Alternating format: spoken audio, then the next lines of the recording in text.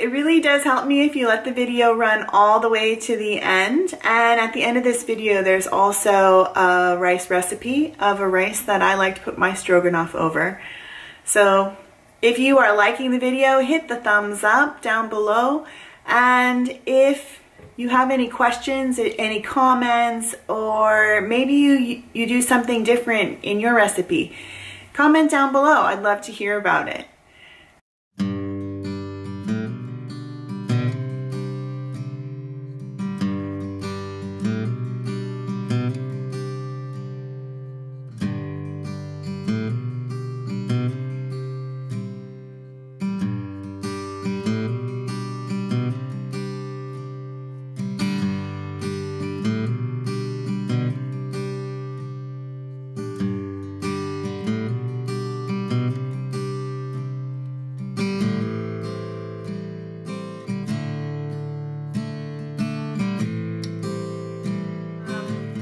This is a recipe that I want to share with you. It's my Aunt Kareen's beef stroganoff. It's so yummy.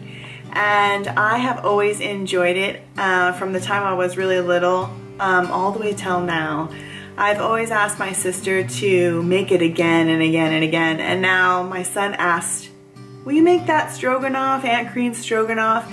And so I, of course, had to message my sister and ask her for the recipe again, because of course I can't hang on to a recipe to save my life. And so she sent the recipe over and we made it, and it's really yummy, and we'd like to share it with all of you. So there are a few adjustments that we've made over the years. One is my Aunt Kareen always used canned mushrooms. We use fresh mushrooms, we saute them down, and we add them to the pot. And another thing is that I don't always use the same beef, and that's completely okay. Sometimes I use what's on sale, sometimes I use a meat just because it's already chopped down by the butcher.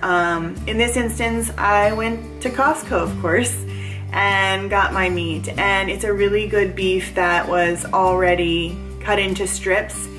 And so I guess my point is, it doesn't have to be exactly to the recipe. I hope that some of the tips that I give throughout the video help you out, and yeah, let's make some stroganoff.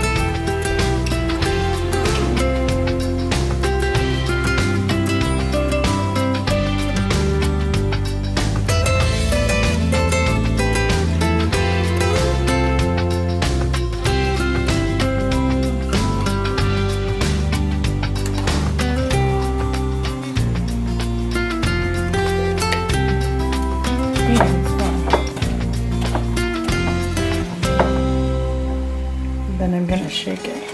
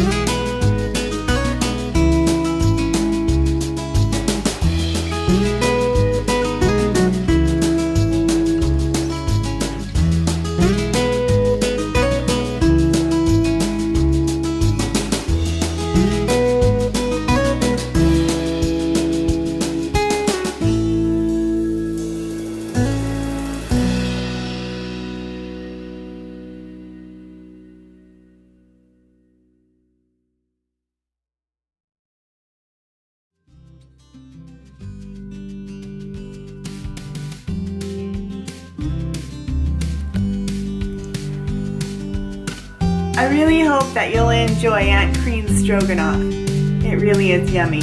And now it's time to try it on.